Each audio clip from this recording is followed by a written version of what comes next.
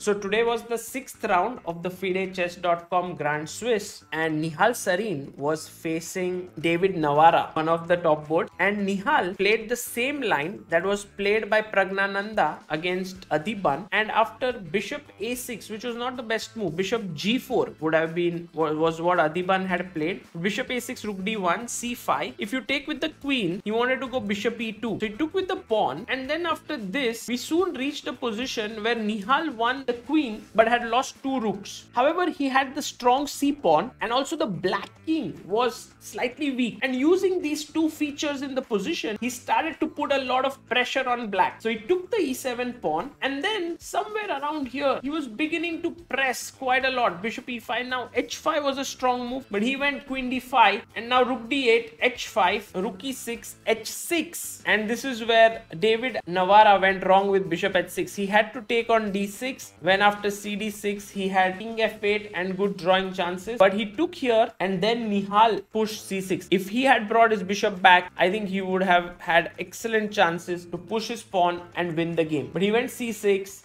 c7, and here this position does require deeper inspection. Maybe queen b8 gives better winning chances, but after a6, bishop b6, Navara had managed to build a fortress where his a7 pawn and gave up his bishop, and in this position Nihal gave a check and offered a draw. The thing is that in this situation, white is unable to break through. Black has a very solid position. It's called as a fortress, and although computers might give an advantage to white, it is impossible to break through. The rook covers the 5th rank, so the king cannot enter, and it's a draw. So Nihal drew. He was very close to winning, but a very good news for Indians is Sasikiran, who managed to win his game. In fact, Sasikiran in this position, when black goes usually c5, went for the move e5, and I think what his opponent missed here was that at this point he thought he could have taken the pawn on e4, but this turns out to be a blunder because of queen d1 takes knight f2 with a fork. Seeing that this variation was possible, Alexander Predke, who has played really a good event in this tournament, went bishop e2, but then after queen d5, queen e5, slowly Sasikiran managed to get a very good position, and then he took on f2 with a fork here, and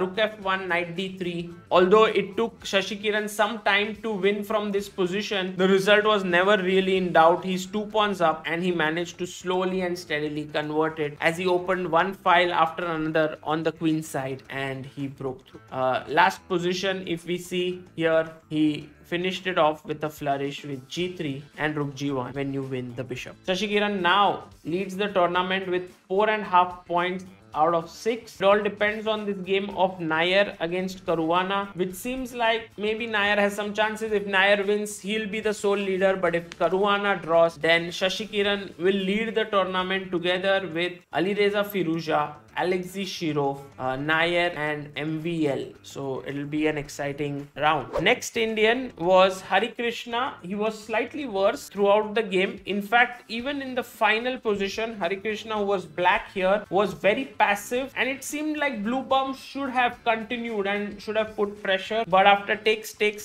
he agreed to a draw, and that was a good result for Hari.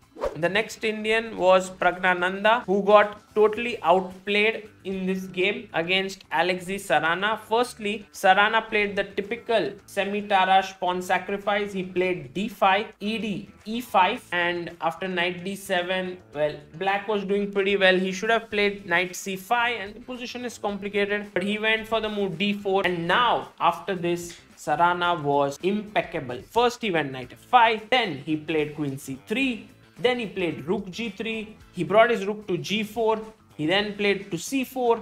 I think this entire sequence of 10 odd moves was just simply perfect. In this way, Pragnananda lost, because if he goes to f7, there is knight d6 check and you lose. If you go to king e8, I have rook c6, queen c6 and queen e7 mate. If you go to g8, I have knight e7 fork and you lose the rook. Gukesh versus Raunak Sadhwani was very exciting battle between two Indian youngsters, and it was filled with many ups and downs. Till some position, actually, Gukesh was doing very much okay. But then after this queen d4, things started to change. Knight e4 came in, then f6 was played, and then b6, rook e7. Slowly the bishop was running out of squares. That was a problem, and Gukesh did not manage to stabilize the position. And here Raunak was pawn up. He then brought his king in, and then eventually he won a piece here, and later on the game as well. A fairly straightforward victory for Raunak, but this is his second consecutive win in the tournament, and he is now moved up to 3.5 points out of 6. So good comeback. Onishchuk versus Arjun is a game that is still going on. It seems like Onishchuk is slightly better, but you never know. Arjun might be able to hold and also turn the tables because the position is complicated. The knight can join in and see how it goes. There was this one result, was Jobawa versus Jules Mussard, where Jobawa won in just 14 moves. That's just a very nice, not an Indian game, but something that you don't usually see in top grandmaster chess. That too in a classical game. Rauf Mamedov against Surya Shekhar Ganguly.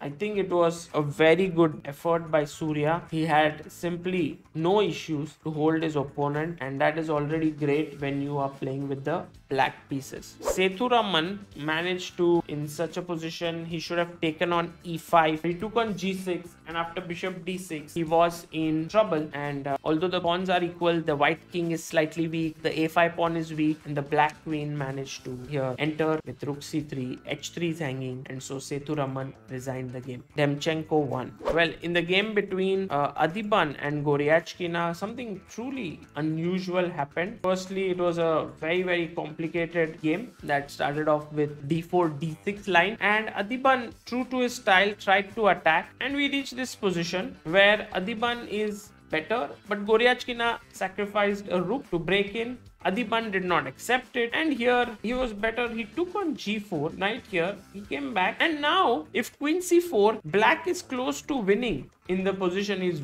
has a very strong position with rook c8 coming up, a2 is weak, but he went queen g4 and the players repeated the moves, and maybe it's one of the first times or one of the rare occasions when Adiban, in a hugely winning position, has agreed to a draw. Moving on to the women's section, we had Harika playing against Nino Batsiashvili, and Harika was completely better. In fact, if we look at this position that she had won a pawn and was very easily pressing in the position, won another pawn, and she should have won this game. But as it turned out, Nino Batsiashvili is a big fighter, and in the end, with this, you were a pawn down, but managed to hold it, and Nino would be very happy with the result, while Harika tried very hard for many moves. In the end, she too agreed to a draw. The game between Vantika and Koschenyuk featured some kind of a hedgehog setup. With this move e5, Vantika let Koschenyuk take over the initiative, and it was still, the position was pretty good for Vantika. But then once the attack began, and there was some very good fireworks in the position, it seemed like white was unable to unravel, but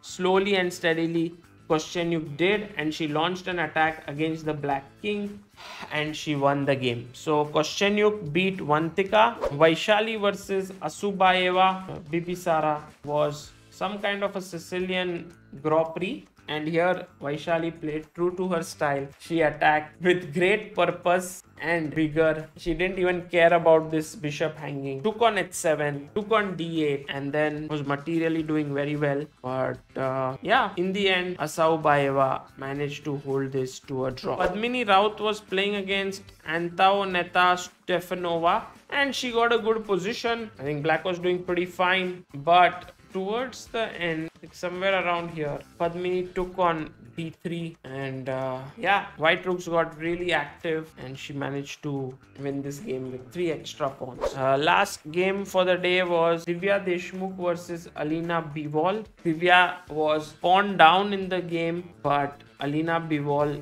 played very well, and she managed to convert this pawn up position.